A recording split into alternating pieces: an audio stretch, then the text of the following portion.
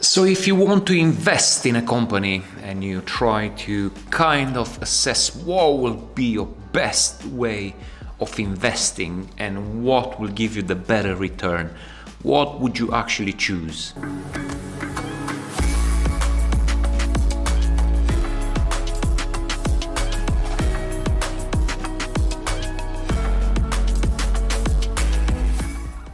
Welcome back to my channel. If you're new here, maybe consider subscribing. If you're interested in all sorts of different free apps which can help you mine different types of cryptos, or if you want to talk about stock market or hear my bad opinions or good opinions on different topics in the stock market or cryptocurrency market, or finding different ways of earning passively or earning while investing some of your time, as I'm not a financial advisor and I would not advise you to invest any of your money. Or if you decide to invest any of your money, the way I do it and the way I present it, doing it for me, obviously, maybe do more kind of due diligence on those topics. But let's leave that out of the way. There's a constant battle between big bulls in Tesla, and at this stage I would not say there's so many bulls as many maybe fanatics, followers of Elon Musk and Tesla. And fair enough, Tesla has had a very good ride and I still think it's a good company. I'm not sure that I can see it in the future as being the leaders or carry on being the leaders in the automakers when it comes to EV, but that's my personal opinion. I've made a big Tesla video a few weeks ago in which I express my opinions considering how small they are in the whole ocean of automakers, but that's a different topic. My questions are, is actually Tesla going to lead all the way through the EV manufacturers and they're going to just beat everybody up and nobody's able to catch up?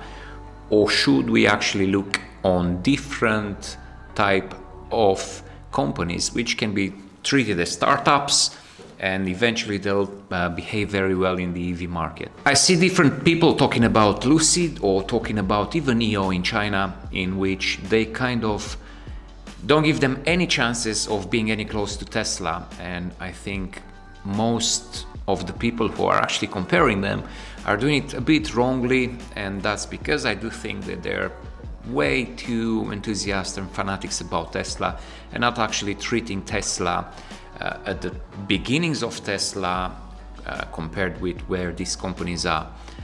I don't want to bring too many updates or too many facts in this conversation. I'm just trying to kind of get your opinion on it. Would you actually invest in a company like Tesla, or would you prefer to invest your money in a startup, maybe like Lucid, or a good, I would say, already established company like NIO in China, or all the other manufacturers in EV market in China, or even Rivian, or different startups in EV market from US, and why not EV market in Europe if you see some names in Europe as well. Here I'm not talking about well-established companies like Ford or even GM or different other big boys in Germany. I'm talking about specific EV manufacturers which are only producing EV cars and they don't want to kind of compete with diesel or petrol or even hybrid. They just want to purely build up EV cars which are performing statistically way better than Tesla in terms of speeds, in terms of battery life, in terms of battery, and when it comes to the mileage you can actually perform by using these batteries. So we all know batteries are degrading, and if you buy a phone in maybe 1 year, the battery will be at 50% performances at where it was when you actually bought it. And this is kind of, you'll see that degradation happening in anything that is actually having batteries, and this is probably valid for cars too. Maybe the way they perform is better than actually a little small battery inside of your phone, but over the years, and depending on how you drive and depending on the conditions the way you actually drive, the performances are obviously different from car to car and from manufacturer to manufacturer. More and more people are talking about the FSD in Tesla, and this can be an interesting discussion because they kind of bet all their money on FSD, and they claim that lowering the prices is just kind of beating the competition and trying to kind of make the competition lower the prices so they can actually make more money by selling FSD and FSD subscriptions. As I already told my opinion about dropping prices, that's because you got too many cars. And if you watch what happened with Tesla in the last months, from having even 1 year lead time in ordering a Tesla, you can actually order it same month. I know they have big factories and they can make lots of cars, but they got a lot of stock which they try to sell. And my only opinion on selling cars is because they try to avoid on having a very bad January and a very bad Q1 for 2023. I know we live in a crazy kind of world where we are in recession days and trying to sort out supply chains, and everybody's trying to do what's their best, but I think the bulls in Tesla are just trying to kind of wash out on what's really happening when they actually try to sell cars on discount prices, and they claim that they're doing it just to beat the competition and just trying to force the competition to drop prices, and then they're just going to gain more billions in the FSD. FSD is far away, and I'm not sure who on earth wants to drive a FSD car at the beginning of, in the inception of this. I think people driving with FSD are more stressed than actually people driving with their hands on the wheels. And me being, I'm already stressed in a car with somebody driving, holding the wheel. I'll be even more stressed when actually the car is taking the decision and making the decisions by itself. In the bubbles, everything works, and in CAD world, everything is got 90 degrees angles, there's a saying. But in real world, on the real roads, where there's no markings, there's just crazy people driving around, FSD is just going to take years and years and years, and that's just my personal opinion. I know AI and everything is kind of getting to different levels, and we see things evolving so much faster than they used to years ago.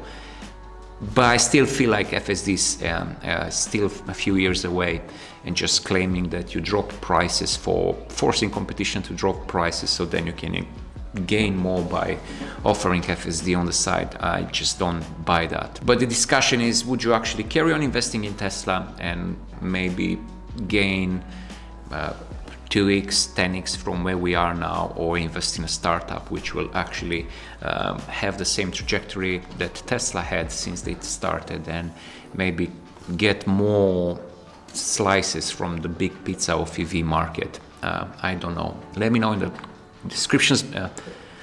Let me know in the comments below your opinion, because I would love to hear that. And as a disclaimer, I have a portfolio in which I have NIO, Tesla, and even Lucid, and I kind of invest monthly in these companies, part of a big tech portfolio I have, and I keep these ones in that same portfolio because I like EV, and I'm not a hater of any of the companies, not even Tesla, even though I have so many debates with most people, because I understand a good company, but I don't understand fanatics when it comes to that, and people like Meet Kevin only pumping and pumping and pumping and pumping, because part of his portfolios he's got so much Tesla which is currently on minus.